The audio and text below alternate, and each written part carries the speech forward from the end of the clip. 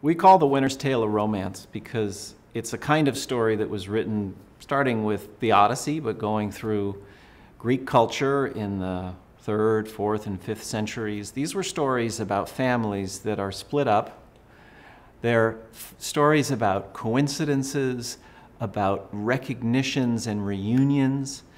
They're stories that are very clearly stories about things that happen that are impossible or just improbable. And romance seems to have connected still with 21st century audiences in a way that maybe histories don't, and maybe even tragedies and comedies don't. If you think of a story like Star Wars or the Star Wars series, that is a romance. It's about families split up early. Luke and Leia are separated, and then somehow they recognize each other. So that's the story of romance. It involves going all over the world. It involves being rescued by pirates or being abandoned. That's a kind of story that for some reason we still connect to.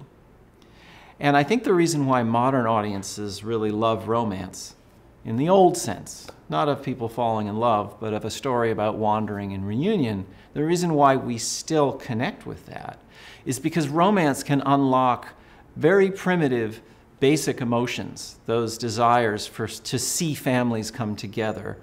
And they also take us to a space that is marked as unreal. One of the most amazing things about theater is that it tells us lies that we know are lies. And then as soon as we recognize that we're being told lies, for some reason we let down our defenses completely and just go into the story. I still can't believe that that works, but it does work. And what romance does is it gets right in the beginning. You know, we're 21st century people. We're skeptical. We look for evidence. We're often defended. I would say that maybe a Washington audience has seen a lot of the world, seen everything, and is ready to push away anything that seems fake or unreal or manufactured as pure spin, let's say. Well, what romance does is an end run around that. Romance is like an ambush. Romance says, come on in, I'm just going to tell you a crazy little story about some things that never ever could have happened, and then boom, real emotions.